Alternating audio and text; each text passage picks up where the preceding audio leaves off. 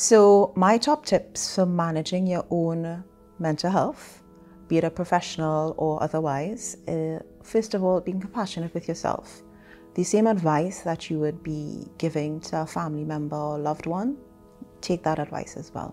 Break things down into smaller, manageable chunks, be it month by month, week by week, day by day, hour by hour. Take regular breaks, balance things. With regards to worry, a simple worry tree might be best and say, is there anything I can do about it? If the answer is no, that's not your business. You have to dump that one. And if the answer is yes, what are you going to do about it? What are the problem steps that I can take? So it's about managing your energy and your resources and picking your battles wisely. It's not going to make a difference if you worry about it.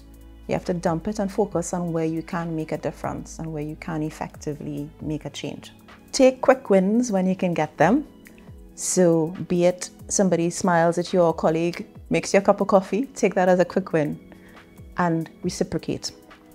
Because when you make a cup of coffee for somebody, you don't know what effect that might have on their day. It might make a very big difference. The other thing is write things down. When you put things down on paper, it makes a lot more sense. Because sometimes the day gets so busy, our mind gets like spaghetti and it's thoughts going around like crazy. And sometimes we need little tools to make sense of the spaghetti. And one tool, which is very, very helpful, is writing things down.